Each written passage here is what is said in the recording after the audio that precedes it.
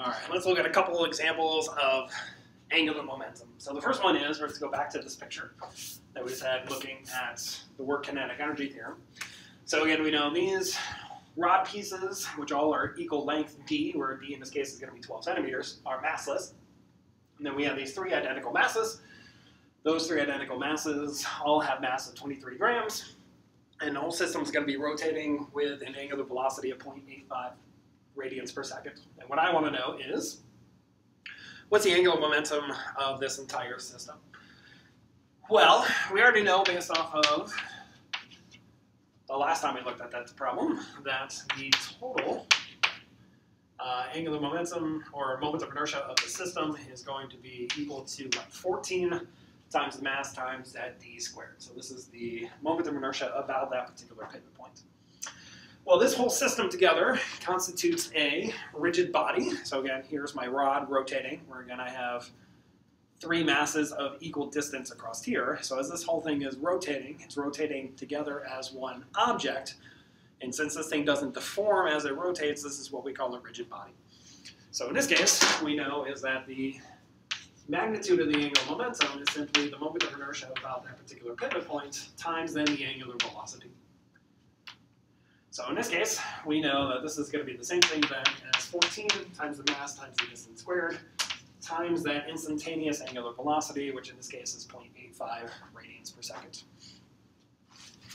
So, look at my numbers. What I find in this case then is that this works out to be about 3.9 times 10 to the minus 3 kilograms meters squared per second squared. So this is, oops, sorry, wrong spot. So 3.9 times 10 to the minus 3 kilograms meters squared per second squared. Sorry about that. So this is the angular momentum of the entire system. Good. So let's look at one more example. This time is going to be a collision. And let's see, how do we deal with collisions using pardon me, conservation of angular momentum. So let's say I have a ruler. So here's my ruler, which is 1 meter long. And this thing is going to be pivoted about the center point. So here is my rod, pivoted at the center point. Okay, so this is my pivot point. So this thing has 1 meter in length. So let's call that L is equal to 1 meter. And it has a mass, let's call that capital M, which is equal to 0.3 kilograms. Okay. Now what I'm going to do is halfway down the halfway section here, so this distance here, so this is going to be L over 4, we're going to take a bullet from a gun, shoot it in this direction, where the initial velocity of the bullet is moving in this direction. The initial is 250 meters per second, where the mass of the bullet, let's call that little m sub b, is equal to 3 grams, is then going to pierce through the rod. Afterward, it's going to go through the center of that center, or that halfway point, come out the other side with exactly the same amount of mass, but now moving with a slower velocity, which is equal to 160 meters per second. Now, when this happens, what's going to happen is what? So the rod is here, pivoted at the center. It's going to blast through here, and then it's going to start to rotate. Okay? So what I want to know then is, what's the angular velocity of the rod? So how fast is this rod then going to rotate about this center pivot point? So this is what we want to know. So how fast is this thing actually going to rotate? Good. Now, first things first, since the bullet actually passes through the object, okay, so again, this thing's coming in this way and does that, this is not going to be an inelastic, or an elastic collision, it will be an inelastic collision. It's not perfectly inelastic because it doesn't stick. Now in that case would be if I took putty and I had the putty hit and then the whole system rotates together. But in this case, since it hits and passes through, this whole system then has to be an inelastic collision because energy is not going to be conserved. Okay? Energy is going to be lost due to the fact that I have to bust a hole through this object. So in this case, that makes it easier because now we don't have energy conserved, we only have momentum conservation, or angular momentum conservation. So good. So in this case, what we know is that the initial angular momentum must be equal to the final angular momentum. Now, let's look at each one. So initially, the only thing which is moving is going to be this bullet. Right? So my initial picture is simply this guy is not moving, this guy is moving, but what he's going to be moving relative to is this pivot point. So the r vector is going to point in this direction. Momentum vector then will point in this direction.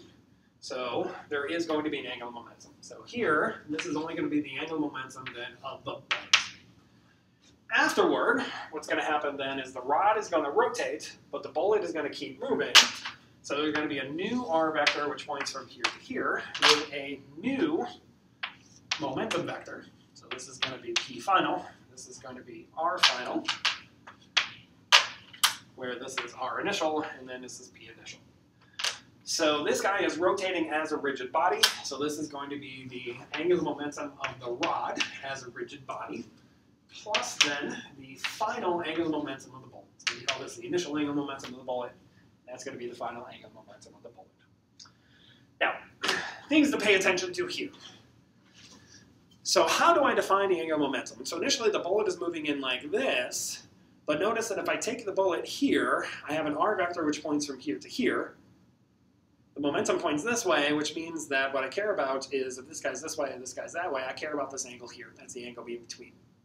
But as the bullet starts moving in, what's happening is this r vector is changing orientation, which means the angle is changing. But the r vector is actually getting shorter as well. So the question is, where do I actually take this angular momentum from?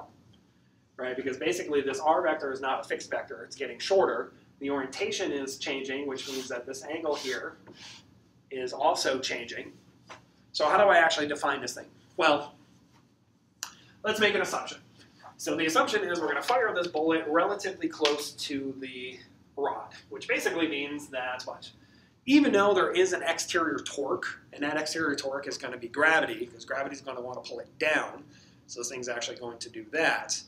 But if I fire the bullet close enough to the rod, what happens in that case then is, even though there's an exterior torque, it's not going to have enough time to really pull it down.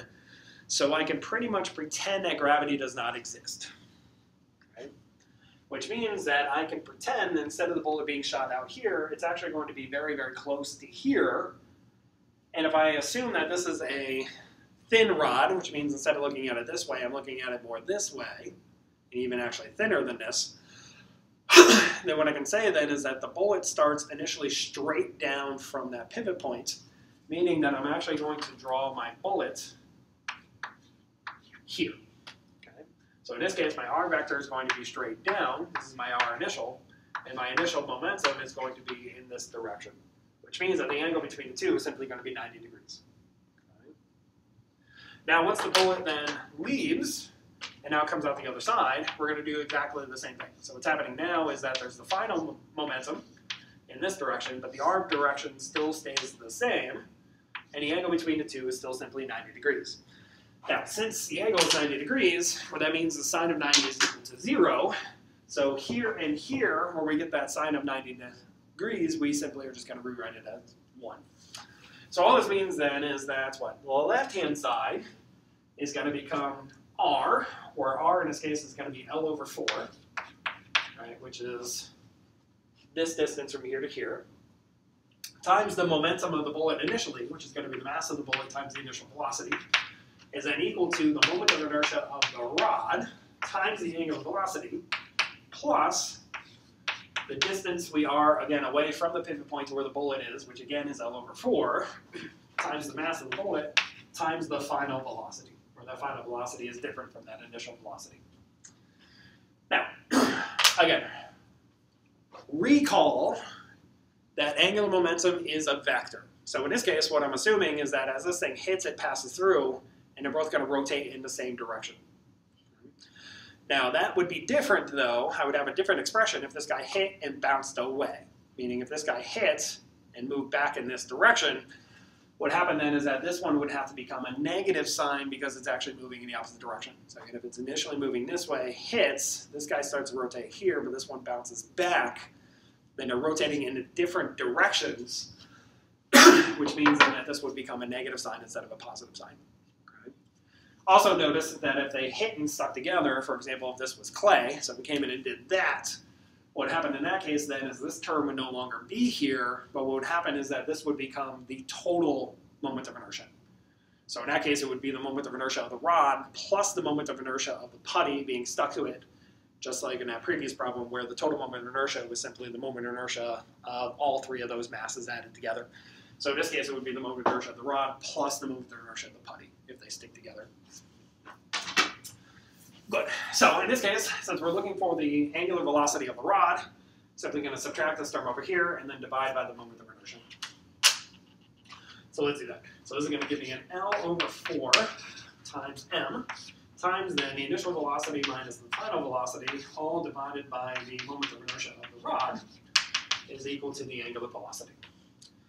Now here, the rod is being rotated about the center point, which means that the moment of inertia of the rod is equal to the moment of inertia about the center of mass, which is equal to 1/3 the mass of the rod times the length of the rod squared. So let's plug that in here. So this finally gives me then that the angular velocity is equal to, so this is going to be, what, Lm, v initial minus v final, divided by 4, times then m times L squared divided by 3. Good. So this is the mass of the bullet, this is the mass of the rod, this L is going to cancel one of those. And then this 3 is going to move to the top, so finally this becomes 3/4 the mass of the bullet divided by the mass of the rod, all times the initial velocity minus the final velocity. Plug in my numbers. What I get in this case then is that this works out to be about 43.2 radians per second. So this is then the final angular velocity of the rod. So again, modifications of this are, again, this guy comes in, hits, bounces off. So in that case, the only difference here is that this would become a negative sign because it's moving in the opposite direction. So that's an opposite angular momentum. Or if this guy came in, stuck, and then rotated together, in that case, this would no longer be the moment of inertia of the rod, but it would be the total moment of inertia. So basically, this term would be absorbed into this term. Worst case scenario, this thing would hit and it would bounce away such that the energy would be conserved. So in that case, then you would also have to consider conservation of angular momentum, or sorry, angular kinetic energy, rotational kinetic energy. So in that case, you would have conservation of angular momentum and conservation of angular velocity, or conservation of angular or rotational kinetic energy. So in that case, you would have 2 equations with 2 unknowns, so I could ask you more quantities to find, but that'd be kind of a worst case type scenario. But